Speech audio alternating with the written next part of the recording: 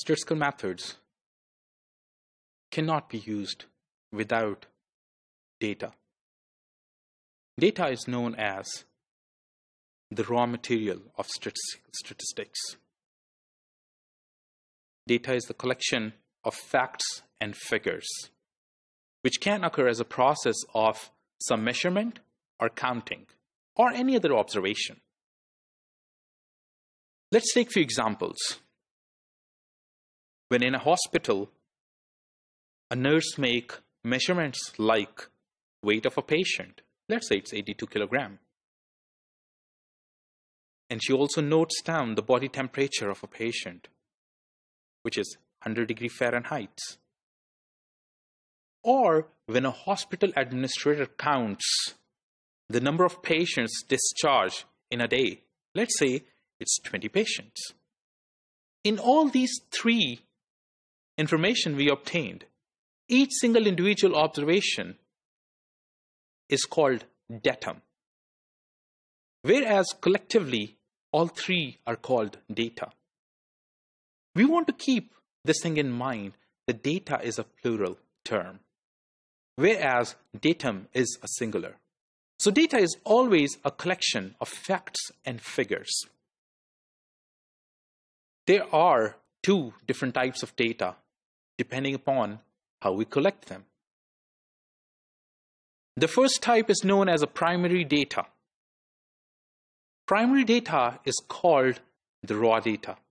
This is the first-hand information that's obtained for our study. Let's take an example. When a patient visits a hospital, doctor or nurse take the vitals from the patient. When the vitals are obtained directly from the respondents, then it will be called the primary data, which is the raw information, first-hand information.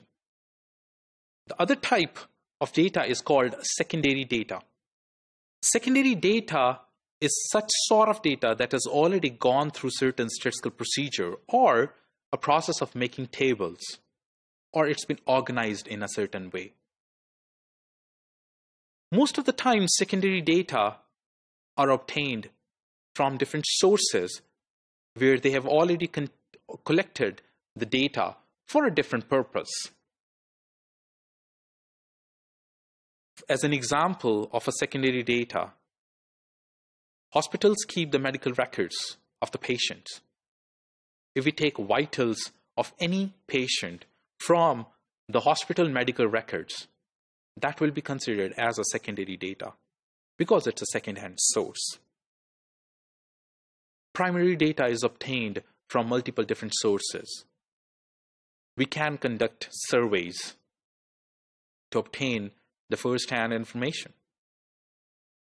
We can perform experiments. We can conduct interviews or make personal observation. Nowadays, it's very common that our data is in the form of images, like the results coming out of MRI or CT scan.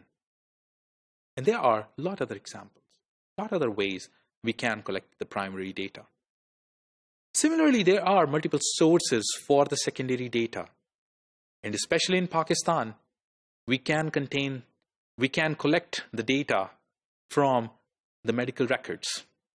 In Pakistan, few hospitals have started keeping electronic medical records as well. We can also obtain data from Punjab Cancer Registry,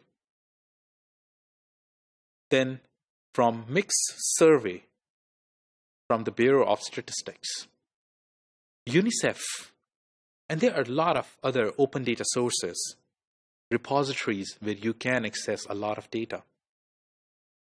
Then there are a lot of biomedical data repositories where you can get the data from about SNPs, genes, and a lot of genetic information, like 1000 Genome Project. Then another source of secondary data is World Health Organization, and definitely different ministries of health in Pakistan. These are the organizations that keep a data in a very good form that can be used for multiple purposes and carrying out the statistical analyses.